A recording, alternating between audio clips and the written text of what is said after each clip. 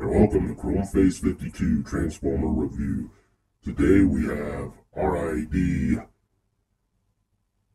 Fuck, I don't remember what this guy's name is. Anyway, it's Bruticus. That's all we care about, right? Bruticus. Whatever. Ruination? Yeah, Ruination. Whatever.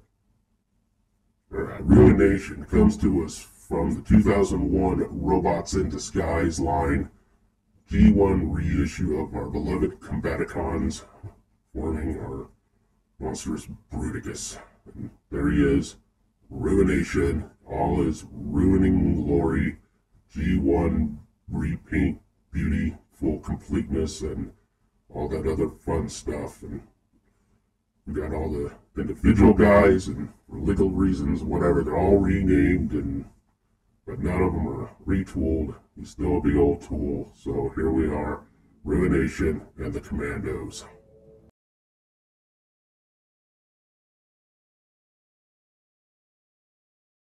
It was back. It's pretty much useless anytime, all the time. So there they all five are, and now we'll get for combining them into the beautifulness that is Ruination. Yes, and all the. So we're gonna mix it up. I don't know how it was before. And I say that it's just weird that they have the flyers as the legs and the ground vehicles as the arms. To me, I don't know. I prefer the ground vehicles as legs and air vehicles as arms, but that's just me. And I just realized we never actually extended his leg, this freaking brick. But that's alright. Nah, we'll just not even worry about that. So the feet are marked. This is a right foot, so we'll put that underneath here, and this will become the right leg. So there's that, and then he'll sit over here somewhere. Okay, that's all there is to it. We just brick them up.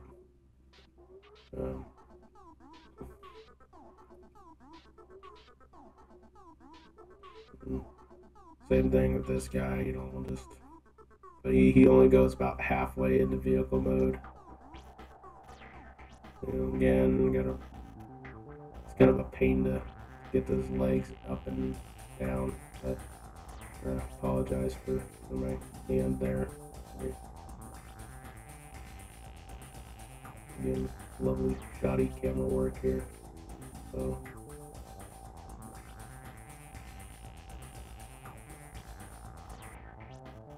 the gun can kind of just go on the back there. You can do whatever you want. You could even use the gun as a hand eventually, and instead of the hand that can fit in there. Yeah. So sorry, this is all happening off camera here. Guess that's something I need to work on. But, get that foot on there. And so yeah, the cannon doesn't really work on the foot there. So all right, so here's where it gets kind of stuck. We can get this guy transform into arm mode, but it's kind of hard to get him out. So, but I guess we don't have to worry about that today. So you see, it's kind of hard to, even though I've loosened him up, it's still pretty tight there.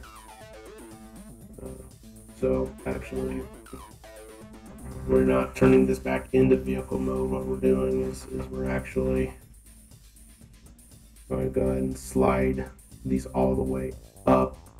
Slide his knees all the way up to his hips, keeping the feet down, and then that locks in like that, and then okay, then we actually slide his hips back eventually. I'll get around to it later. We'll get the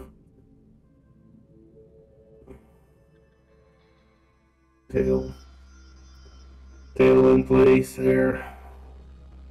Get the peg out. Okay. Yeah, sorry, this is terrible. I know. Yeah. So we'll go ahead and slide that.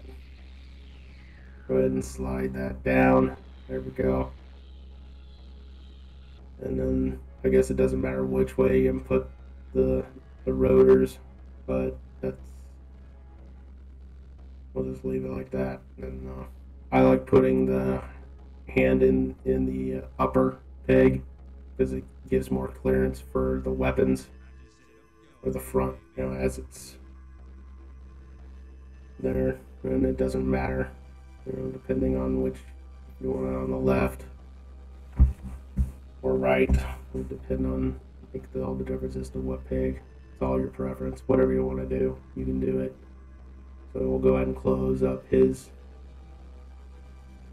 head here, and get our shoulder points going on. I guess as you call it, the shoulder point. I don't know. Again, sorry, I'm holding it too close to the camera here. I'm working on it. Open up the peg, collapse all the wings and the fins. Again, this guy's going to be the right arm, so we'll take the right hand and we'll put it with the R out on the top of the peg, like so. Like I said, we do that to get gun clearance. But in the lower peg, then it's harder for him to hold a weapon. So we'll go ahead and put his, get rid of the shield. Yeah, get rid of his weapons there and his bra. Why he needs a bustier, I don't know, but hey, whatever. I'm not gonna judge. Alright, so we're gonna position and rearrange. Almost going back into base mode almost, but we'll leave the calves intact. Calves just basically become giant hamstrings. Careful pulling that shit.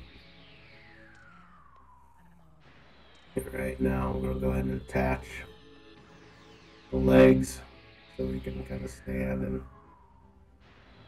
sometimes this left thigh doesn't like to peg in or get pegged, I guess. That probably just offended somebody with that too. Oh well. Alright, so make sure we square up the hips here. And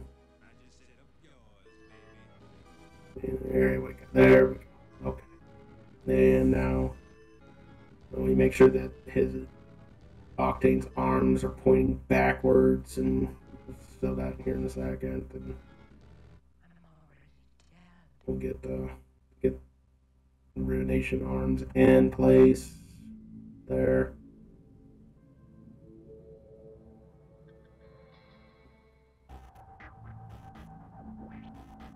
And yep, again, I'll just get him situated here.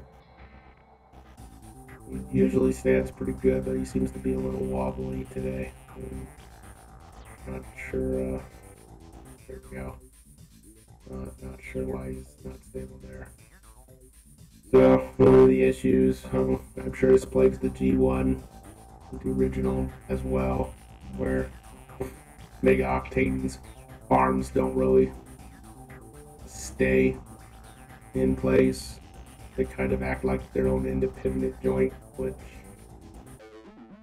kind of makes it difficult when we put on the chest piece, because there are little tabs that go underneath the arms, so you can't have them down. They have to be up like that, but they can't be all the way up. They have to be pointed back like that, otherwise they just don't, it just doesn't fit, and it'll pop off. So You can see it there in front of the front of the shoulder there. So there is now. You can pretty much do whatever you want with the guns. It doesn't really matter. But keeping with individual pieces, we'll put the. Oh yeah. Let's get the shield. The shield goes on the back like this. Not sure why he basically has a butt plate. But it gets it up and out of the way. It's there. You don't have to look at it, but it's weird because now he's. I don't like it, but it is what it is, and that's where it's supposed to go. So you can do whatever you want with it. You can move it off to the side or whatever. I guess, yeah. And then we'll go ahead and put all the weapons on and get it all situated. And so all the guns have 3mm pegs and 3mm peg holes, so you can pretty much combine them however you want. We'll put the cannons on the respective pieces independently of all the blasters, but all the blasters can be combined themselves. That's exactly what I was talking about. It's impossible to keep the chest piece on because it's impossible not to move that shoulder arm piece. So these will go on however you want.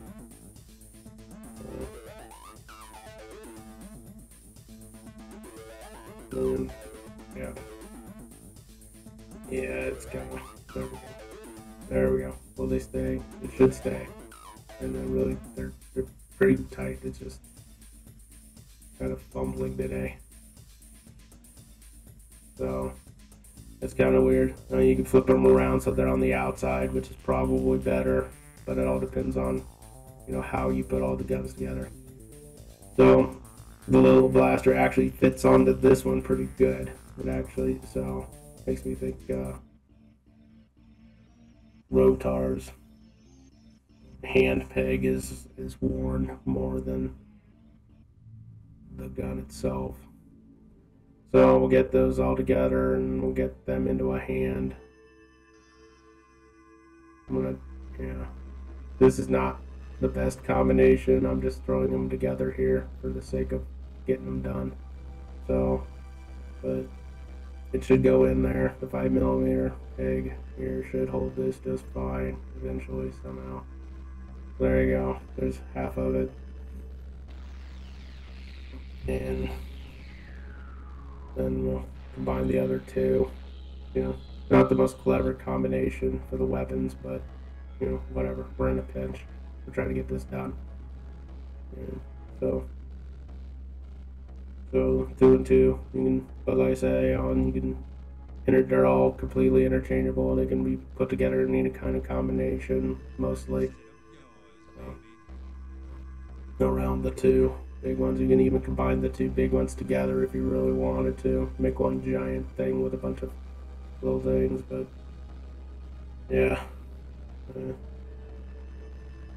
Like I said, this thing keeps getting tighter and tighter. I don't know, it's weird. Usually these pegs get looser with age, but yeah. Give my forearm here.